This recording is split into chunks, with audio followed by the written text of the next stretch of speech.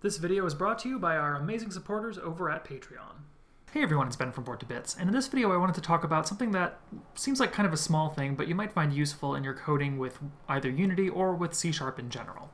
And that's about creating strings. And I'm not talking about just writing a simple string, using string equals and quotation marks, but when you're trying to do more complex things, combining your data with strings to present something to the player. So I want to talk about 3 different ways that you can make a string. First, let's create a C# script. I'm going to call this string maker. And I'm going to attach this to the main camera just so that we can kind of run it and see what's happening in it. I'm going to open this up in Visual Studio. And I'm going to create some simple data here. I'm going to have a string called name. I'll set equal to Ben. I'll have an integer called number of pets. Set that to 2. And let's have a Boolean in here too so we can see how something a little bit more complex works. Let's call it is busy. And we'll set it equal to true. Okay. So with this data now, let's say we want to just kind of log to the console a string about myself. I want to say my name is Ben, I have 2 pets, and I either am busy or I'm not busy. So the kind of standard way we would do this is with what's called concatenation, where we basically take strings and pieces of data and kind of add them all together using the plus operator to just create this really long string. It would go something like this. We would say string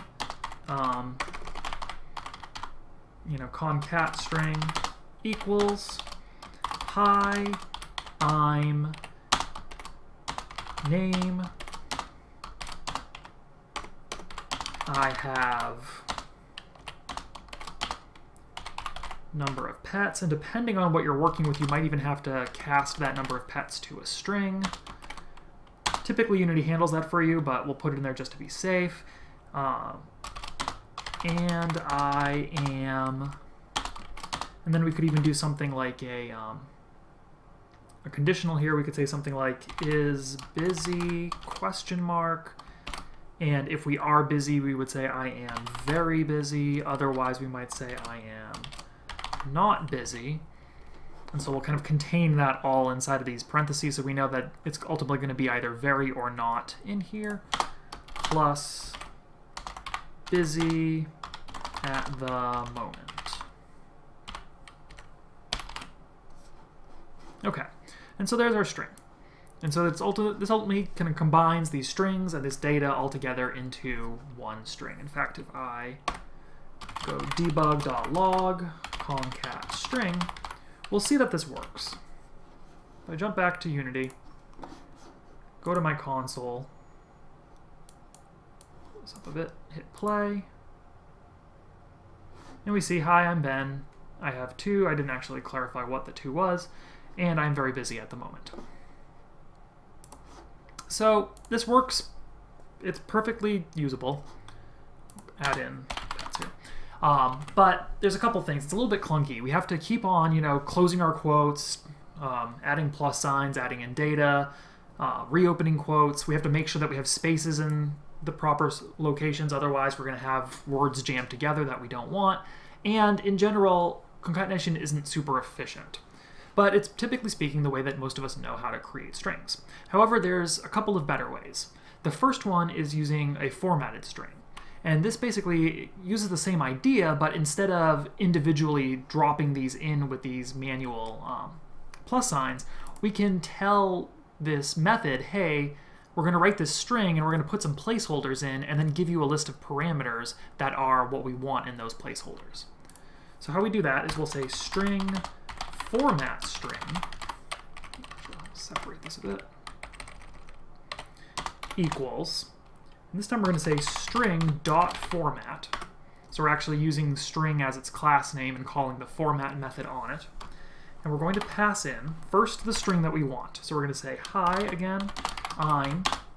But now anywhere we're going to do a placeholder, we're going to instead use curly braces and a number. So in this case, 0 for the very first one. It's the future parameters are 0 indexed. So hi, I'm 0, comma, I have, and we'll put in a 1 placeholder, pets, and I am too busy right now. So this is actually going to complain to us a little bit because we're not using any of these. Actually, it might not in this particular case, but we do need something in those, otherwise it's not going to put anything there. So what we'll do is we'll say, as our first parameter now, we're going to pass in name. For our second parameter here, we're going to pass in number of pets. And for our third parameter here, we're going to pass in this whole statement again. Save that. And then we'll debug.log format string. Go back to Unity and hit play. You now see we get 2 strings here. Both look pretty similar. I changed the ending a little bit just to show the difference. But what's happening is in the second one now, instead of having to kind of start and stop our strings and kind of shoehorn data in there, we can simply let the format method know we're going to be dropping some stuff in, but it's a lot smoother. It's a lot more streamlined than having to kind of stop our strings, start our strings, and have all these opening, closing quotes everywhere. It's even a little bit shorter of a call for us. So this is, overall a better system, but there's still a little bit of confusion to it, I guess, because, you have to remember now this particular parameter associates with this one goes to here, etc. One nice thing about this option is that you can reuse parameters multiple times, so I could drop a 2 in further down, earlier on, wherever I want, which is nice, but I want to show you one more way that you can do this that's even a little bit more streamlined. Now, in order for this next one to work, we're actually going to have to change settings a little bit.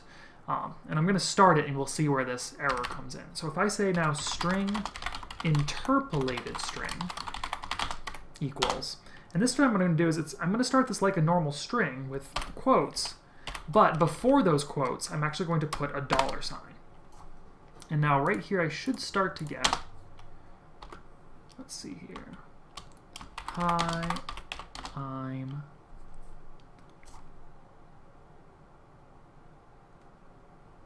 interesting. I'm surprised that's not throwing me errors yet. Let me save this quickly and see if I jump back to Unity, it might show it there.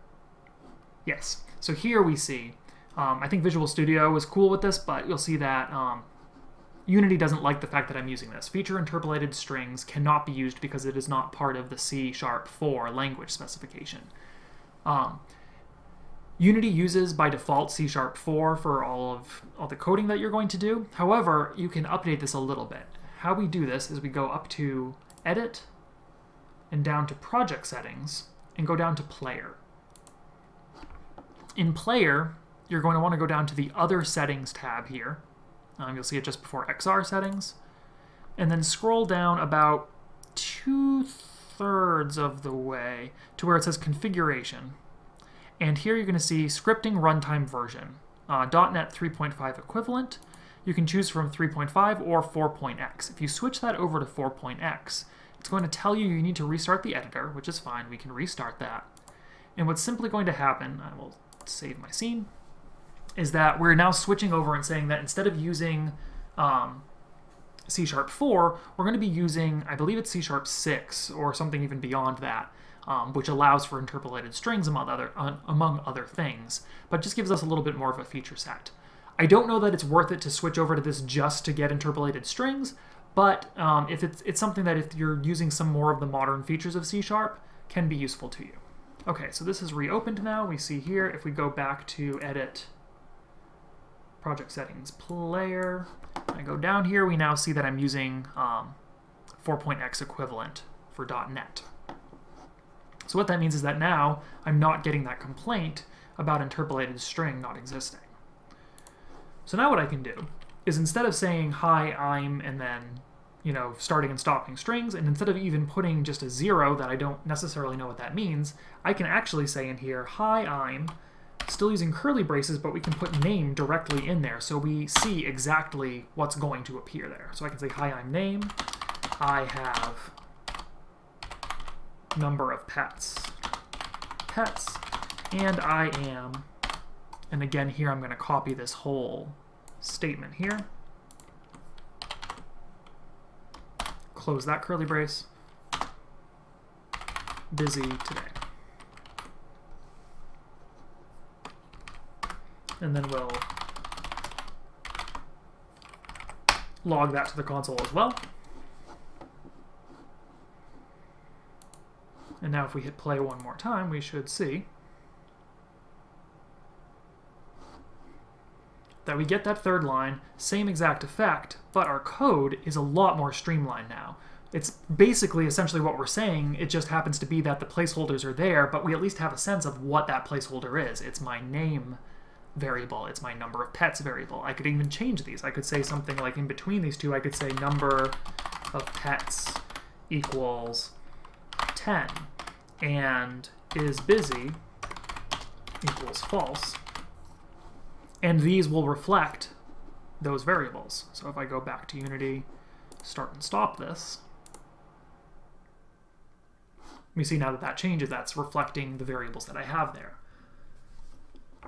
So again, it's strings, it's kind of super simple stuff, but I wanted to show you guys, I found that these can be a lot more convenient when you are writing strings, and if you're working with a lot of strings in your game, this can be a great way to streamline what you're doing and get a better sense of what's going to be appearing where, and make you a little bit less error prone as you're writing your strings.